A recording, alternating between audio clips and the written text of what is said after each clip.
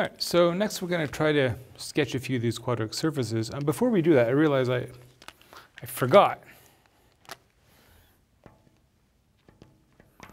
There's one more type of quadric surface, which is the cone.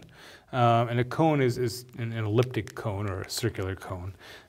And it's sort of, the cone is sort of the, there's this family of hyperboloids that you get. You can kind of play around with the equation for a hyperboloid, and you can, replace the one, if you have, say, a minus sign here, you can replace the one by some parameter, and as it shrinks down to 0 and then becomes negative, you will see that, this will kind of get more and more pinched until there's a point right at, when you're at something like, say, z squared is, say, x squared over a squared plus y squared over b squared, something like that, where it sort of pinches to a point and you get this shape that looks something like this, right? It kind of crosses and there's this point of intersection in the middle.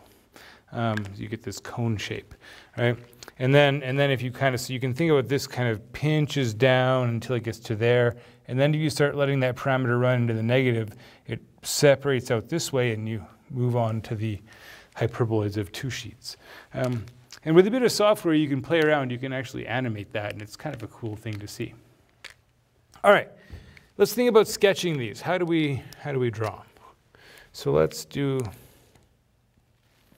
this one first. Okay. Now, it helps if you can recognize what sort of object you're dealing with. This one here is going to be an elliptic paraboloid, and it's going to be opening in the y direction. So one of the things that you might notice right away is that y can't be negative, right? Because the right-hand side here has to always be bigger than or equal to 0. And if you set y equal to a positive constant, well, then you've got an ellipse, right?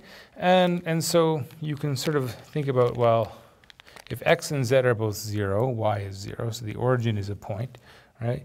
And if you think about, at say y equals 1, what have you got at y equals 1? Well, you would have sort of a standard form for an ellipse. X squared over 4, right? So you can go 1, sort of 2,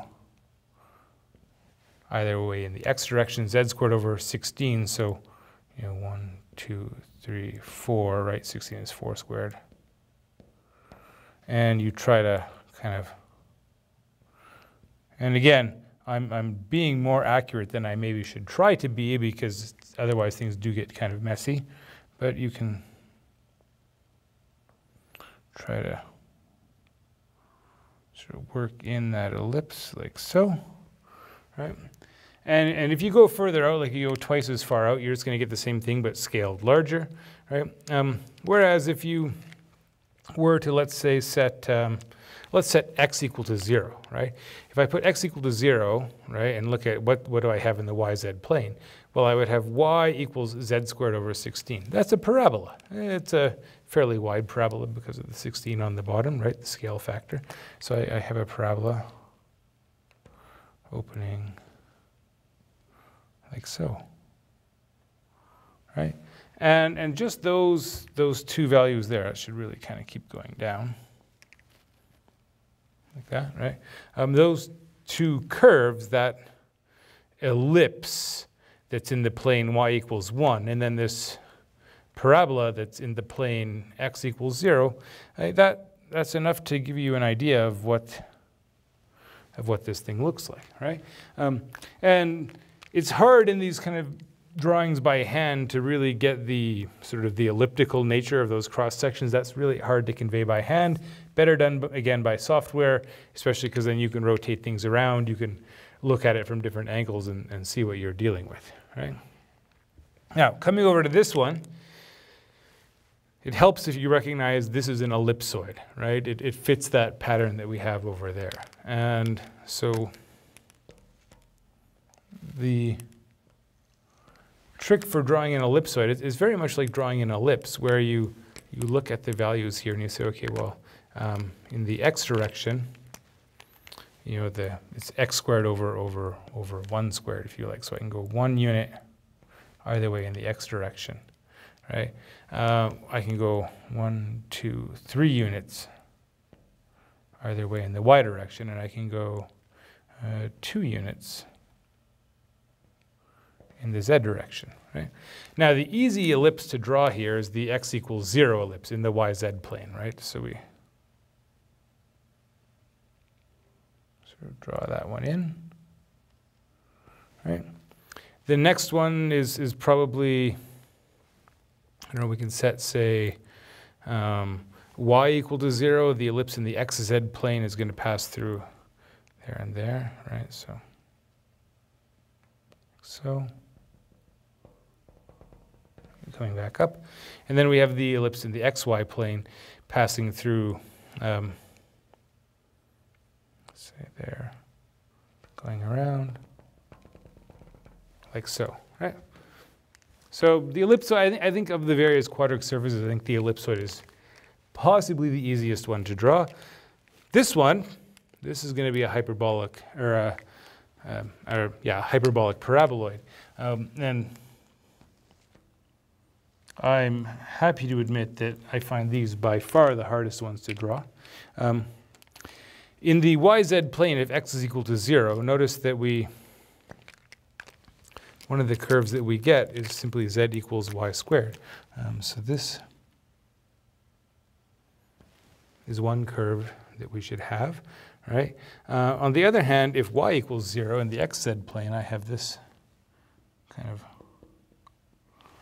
parabola opening downwards. And you're like, well, how the heck am I going to square those, right? How do I make those work? And if I allow different values of x, you can kind of see that these parabolas, they kind of fall down that one there. And now you got to fit that all together. You're like, how am I? It's really hard to kind of get a sensible result on these, I find. One thing that might help is to think about, okay, if z is, say, 1 or minus 1, you can sketch the hyperbolas that you get. Right, so at z equals 1, y squared minus x squared, and again, these are kind of tricky to draw. At z equals 1, you'd have a hyperbola opening kind of like this way. Z equals minus 1, you have a hyperbola opening that. You know, okay, like, no, this, how do I put that together into a reasonable surface, right? This looks like nonsense at this point. And yeah, so I don't have great advice for you on how to actually draw this and make it look nice, other than to kind of have in mind, oh yeah, look, it's a saddle shape. It's like a Pringles chip, right? And you kind of think about what should the end result look like. And you can play around with that and try to use that to get something reasonable.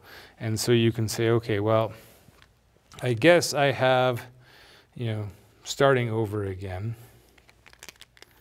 Put it down here. You might still start with this initial shape there to get things started. But then you might, rather than trying to draw that parabola opening down there, you might kind of draw one opening down here. Like so. Now it's starting to look a little bit better, right? And then you can try to kind of connect things up using the